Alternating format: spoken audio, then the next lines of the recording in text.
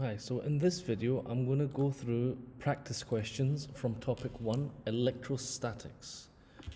I've put a line through the questions that are not going to be coming in the exam for you, so I'm just going to focus on some of them. There's 14 pages, I won't be able to get through everything, but I'll do what I can.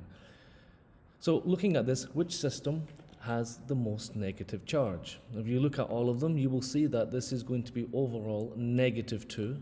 So I will have a -2 here. 3 electrons and 1 proton, so that's -3 plus 1, that's also -2. 5 electrons and 5 protons, they cancel. -5 plus 5 will cancel. N, meaning any number, and n minus 3 protons. So that means any number. Let's say I had 10 electrons, it'll be 10 minus 3 protons, which basically means I have overall charge of -3. Any number of electrons, I have 3 less protons. So this is always going to be the case. So that will end up being D. The unit for charge, we of course know, is Coulomb. Over here, which of these is correct charges? This is basic stuff. Hopefully everybody understands electrons are negative, protons are positive, neutrons are neutral. That should be pretty easy. When you do place 2 protons near each other, if you placed 2 protons, plus and a plus, they will of course repel. There will be a force. Coulomb's law, funnily enough. There will be a force and they will accelerate because a force makes a mass accelerate. So they will always accelerate, in this case, away from each other. If they were opposite charges, plus and a minus, for example, they will accelerate towards each other. It will never be constant speed, so make sure you don't accidentally answer that. There are many questions that do try to trick you with this. If there is a force involved, there is an acceleration involved.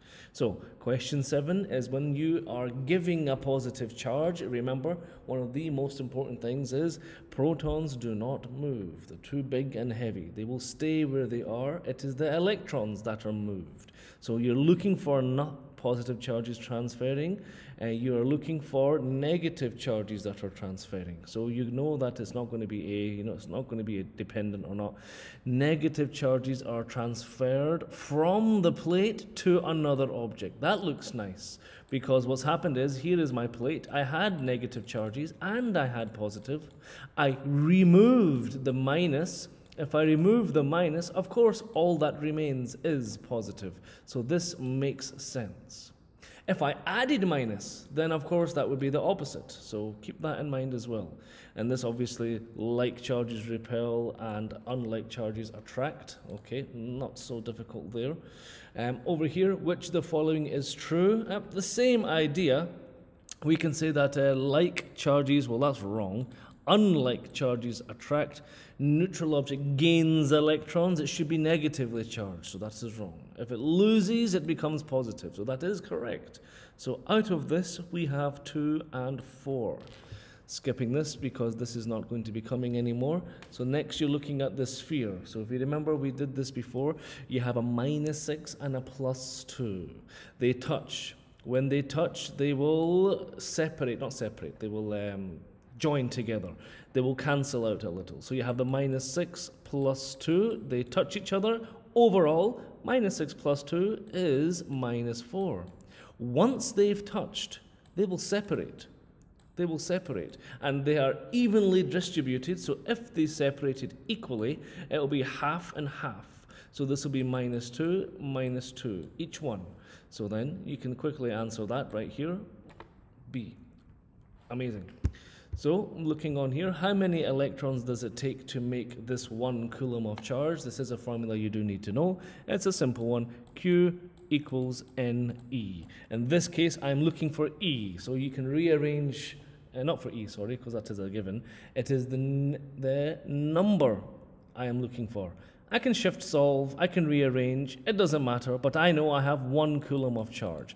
I'm going to take my number, what I'm trying to find, I'm going to take that and I'm going to multiply that by the charge of 1 electron. 1.6 times 10 to the -19. Rearrange that, I'll just divide both sides, and then you will get the answer. If I will do 1.6 times 10 to the -19, and that will cancel that side over there. Once you solve this, you should get this number here. We did this in class. And that is 6.24 times 10 to the 18. Next, a glass rod is charged and we are removing electrons. Same formula, Q equals Ne, done. Once we've done that, what we're going to do is just find the charge. So, number this many electrons, 13 times 10 to the 10, multiplied by 1.6, just like before, not going into the details, it'll be 20.8. If the electrons removed, that means it's positive. If they were added, it would be negative. All right. A negatively charged conductor. So what's going to happen? It attracts something. Okay, so it will be a positive charge, a conductor with positive net charge. That is good because it will attract. If there is no net charge, yes, it will also attract. It will polarize. I will polarize from one side to the other side. So that will work. An insulator will also work. Some people don't believe that, but if you remember, you take a balloon and then you attach it to a wall. You rub it on your hair and then you stick it on the wall. It will stick to the wall because it will do a small amount of polarizing. It will just do a little bit of polarizing. So yes, it will actually work for all three of them. So that answer will be D. Okay. Two spheres sitting there, what will they do? So in this case, like I mentioned up here, polarization will occur. If one of them has a charge, the other one will be polarized. So yes, they will attract each other. Okay, very good. Question 3 over here, this is I guess it's the same ideas, yes. Polarization, I'm not going to go into the details, you can read through it yourself, but it will be polarizing again. Keep that in mind. So another neutral ball, same thing, polarization. What does that mean? They rearrange the electrons. Cancel that one, cancel that one.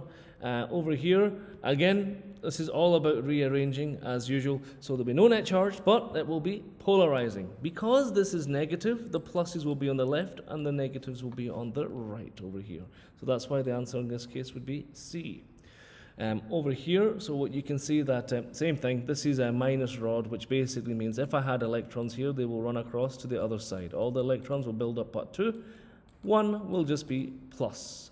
So that means it's asking me for conductor 2. We've already just said it. It will be negatively charged. Conductor 1 will be positively charged. If you feel I am rushing or going a bit too fast, you can always pause and rewind the video. But in future, I will try to make more and break them up. But this is a lot of content to cover. Okay, here we go.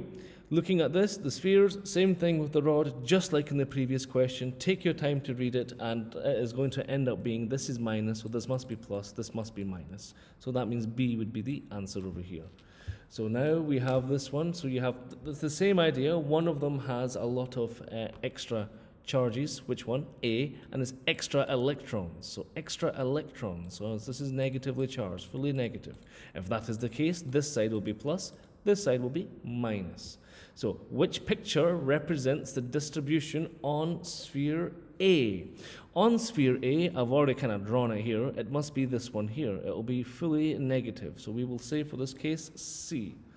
Then it says which one is for B. Again, I just drew it, plus and the minus. So plus on the left, minus on the right. Where is it? Here, number 4. Okay. And then there is more things about this charge idea. So what is going to happen? Just like in the previous one. So you will realize that when you do bring a negative balloon, plus here, minus here, separate, same thing happens. Okay. Skipping all of electroscopes, they will not be coming up. Now we're moving on to Coulomb's law. So what I will do is I'll stop that there with the electrostatics, and I will start another video for Coulomb's law.